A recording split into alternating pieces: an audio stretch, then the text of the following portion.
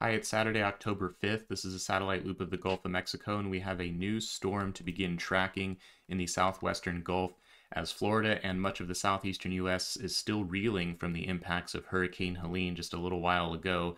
Unfortunately, we can't catch a break here, and we will be watching a new storm that is likely to move toward Florida across the Gulf of Mexico over the next 3 to 4 days. This is Tropical Depression 14. Advisories were just initiated by the National Hurricane Center this morning before this video, and this has formed a little bit more quickly than had been expected 2 to 3 days ago. There was an old frontal boundary draped across the northwestern Gulf, and the remnants of an old eastern Pacific storm came up through the Bay of Campeche, and the two have combined to generate rotation in this field of deep moisture in the western Gulf. You can see thunderstorm activity has concentrated, and we're starting to see rotation, southwesterly winds here, arcing around into easterly winds, and the cold air is kind of coming down on the backside, forming this area of circulation. Models were really unsure whether anything would actually develop here, but we have seen this congeal in short order over the last 24 hours. This is the close-in loop, just to show you that there is indeed wind wrapping around on this eastern side, and there is a closed circulation here. It's partially obscured by this ball of deep thunderstorms, mostly weighted to the western side of the circulation. It's probably centered somewhere in here, with most of the thunderstorms in this band on the north side and this ball weighted toward the west. This is a microwave image from a few hours ago, just showing this arcing band of convection on the western side, and then you'll see a couple of banding features right in there, which kind of show you that the circulation is tucked under this eastern side of the existing ball of thunderstorms. So we don't yet have a complete inner core, but as always with these developing systems, we will be watching carefully over the coming 24 to 48 hours how quickly thunderstorms can begin symmetrizing around the entirety of this circulation instead of just the northern and western side. As soon as this eastern side begins to fill in, we will likely see a structure that facilitates quicker intensification. This is the water vapor satellite loop showing that the system is in a generally favorable environment right now. The upper level flow consists of the upper level westerlies over the North Gulf Coast, wrapping around into south or northeasterlies on the backside. This is kind of a ridge axis in the upper levels in here, and Tropical Depression 14 is essentially right under that ridge axis. So vertical shear is pretty light in here, and in general the environment is favorable as it starts moving off toward the east across the western Gulf of Mexico over the next day or two. Now, things are going to change a little bit over time. As the system begins to gain latitude, it's going to be moving north of east, so potentially east-northeast or northeast during its journey across the Gulf. So it will gain latitude and start getting closer to these westerlies, and the westerlies are also likely to strengthen and shift south. This is the GFS surface dew point plot from right now, showing that there's a big cyclone over southern Canada with a cold front draped down into the Rockies. And what you're going to see here is this cold air is going to push southeastward into the southern U.S. over the next couple of days. Tropical Depression 14 is tucked down here in the Gulf of Mexico, but as this cold air pushes toward the south, you'll see these green and blue colors push southward, and because of this deposition of cold air into this part of the country, it's going to increase the thermal wind and therefore the strength of the westerly jet over the southern U.S. and the northern Gulf of Mexico. So we're going to see upper level westerlies increase as the storm begins to cross the Gulf. If we look at those upper level winds, this is where the storm is at the analysis time on the GFS, light wind above it. You'll see over time the storm, TD14, will show up as a red L here, and you'll start to see these westerlies near and north of it begin to increase. Darker blues start to show up and push toward the south. So by the time the storm is moving into the eastern part of the Gulf of Mexico, there's more upper level wind coming into its backside from the west. The trouble is that within the next 2 to 3 days, conditions are favorable enough to allow this to strengthen, likely into a hurricane. During this time when it's beginning its journey, if I draw a sounding here, you'll actually see that there is pretty light values of shear in this part of the Gulf, about 4 knots on this particular forecast as it starts to make its journey toward the Yucatan Peninsula. As it moves into the eastern Gulf of Mexico, shear values start to increase. So if I do a sounding average over the vortex again, you'll see that the shear has increased to moderate values of about 13 to 15 knots. And as it approaches Florida, shear gets stronger, and the sounding will show that it's now in excess of 30 knots around the time that the storm is hitting the Florida peninsula. So we're expecting it to move into this belt of westerlies and encounter more hostile conditions, and one would hope that this will limit TD14's intensification. The trouble is that it has time to get strong in the middle of the Gulf, and then by the time it starts weakening, it may already be powerful heading toward Florida. So since yesterday, now that the storm is coming together pretty early on here, it's likely to intensify significantly over the next 2 to 3 days, become a hurricane, and then even if it's weakening on approach to Florida, we're likely to see pretty significant impacts moving into the eastern Gulf Coast around Tuesday night through Thursday morning. We can see how different models handle the shear here, and there's a range of possible outcomes.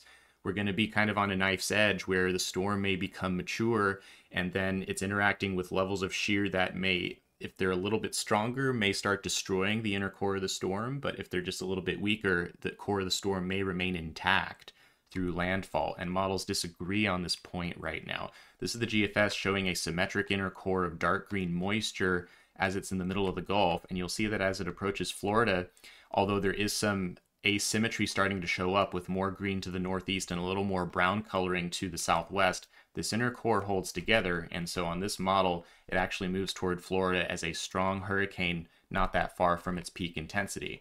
Compare that to a different model like the ECMWF, and you see that it actually struggles with the shear even earlier on, where it's already asymmetric with the green on the northwest side very early in the journey, and that remains true through the time that it hits Florida, where you can see there's strong brown dry colors on the south side. This doesn't have a complete eye wall or inner core on this particular model, and it's a much weaker hurricane as it moves into Florida on that kind of forecast.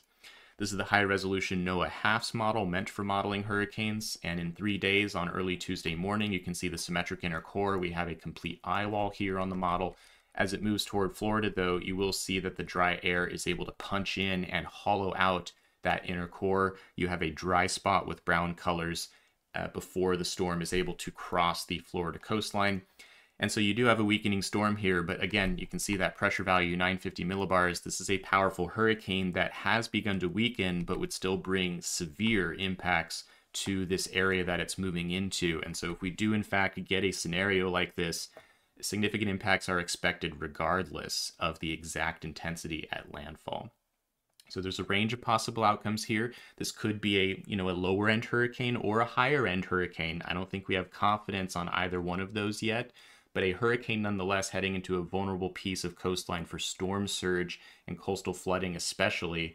That's something for people to be heads up on and be planning for now while we still have 3 to 4 days for this to come in. This is the ECMWF ensemble showing the possible tracks of this storm. This is TD14's possible locations highlighted in red numbers by the ensemble on Monday morning. So you can see that even by Monday morning, it hasn't yet started making its final move toward Florida. In fact, it could be getting kind of close to the northwestern Yucatan Peninsula during this time. And as we head toward Tuesday morning, you can see it's moving north of the Yucatan Peninsula. Some disagreement about how close to the coast it will be. And then it makes its move toward Florida. Now you'll notice that there's quite a forward speed spread here. Some of the members are quite fast and they arrive in Florida by Wednesday morning, but others are lagging behind. This is due to disagreement about that cold front and how much the westerly steering flow accelerates over the Gulf due to the cold air to the north, and modeling is still figuring this out. And at 4 days out, we expect some uncertainty in both the timing and the location of landfall. So you see quite a spread in the possible locations of the storm by this time, but you can see that the earliest possible arrival is Wednesday morning, and then the later members start arriving on Thursday night on some of these slower forecasts. So to be determined on the actual timing of landfall, but be ready for conditions to be deteriorating as soon as Tuesday night out ahead of the storm in Florida. So that's the kind of preparation window that folks have here.